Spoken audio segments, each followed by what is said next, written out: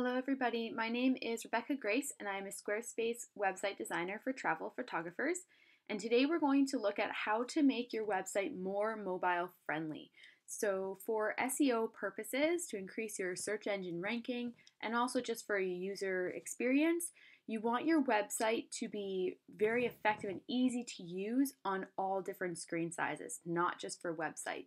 Especially for travel photographers who I'm guessing you probably have an Instagram account, so people are clicking to your website through your Instagram on their phone, and so it's very important that your website is mobile friendly.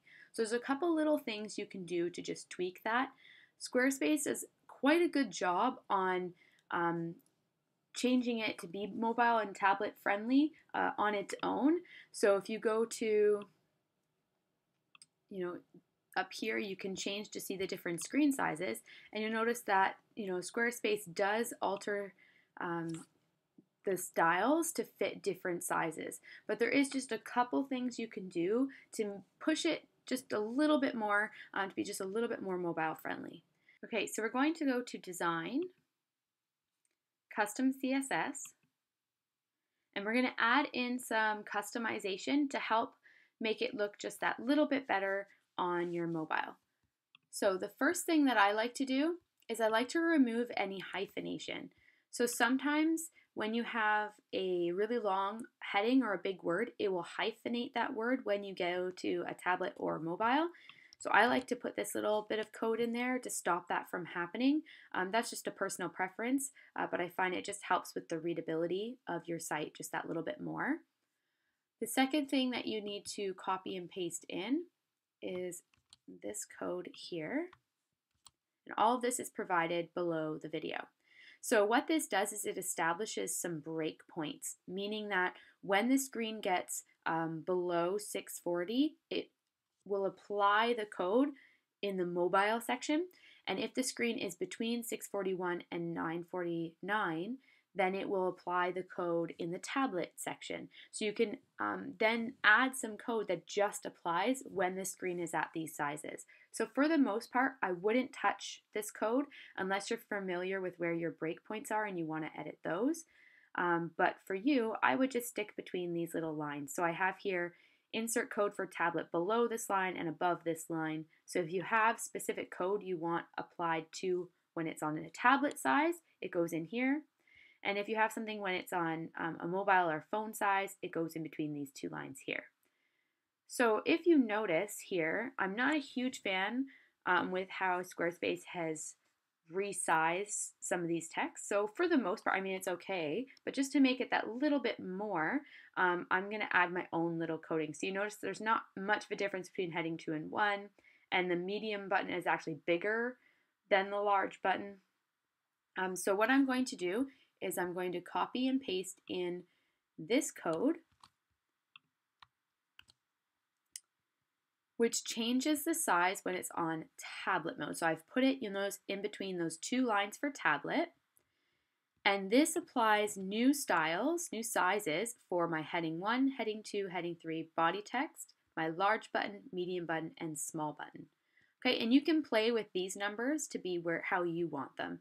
So right now I have 60. Maybe I want my heading 2 to be 40, heading 3 to be 20, and maybe I want this one to be, let's say, 25. My body text to be 20, and then 16, 14, and 12. So I like that kind of sizing there. I think that looks nice. I'm going to apply that same bit of code in between these lines for when it's on mobile. So I click over to mobile, copy and paste that in between those lines, and now I can play with these numbers to change, again, my heading, my font sizes for when it's on mobile. So for instance, maybe I want this to be 50, 30, 20, 18, and maybe I want this to be 14, 12, and 10, for instance. So I look, okay, yeah, I'm happy with how that looks on a mobile, and it just alters it just that little bit, just to make it that little bit more mobile friendly, and look a little more visually appealing on mobile than just what Squarespace has done on its own. What I do suggest doing, if you've applied any styling to mobile and tablet, although Squarespace has these options here, I have found that sometimes when I actually open it up on my phone, it is a little bit different, and maybe the heading is actually too big when I actually see it on a phone. So what I do is I click Save, go back to here, go to my settings, site visibility, and I change this to password protected. I'll type a little password in, and then let's go back. I'll click Save, and what that does, I can go into on my phone and type in this section without this, just this, and it will bring me to a password protected page. I type in my password, and you can see what your site looks like on your mobile before you have to pay for it to be live.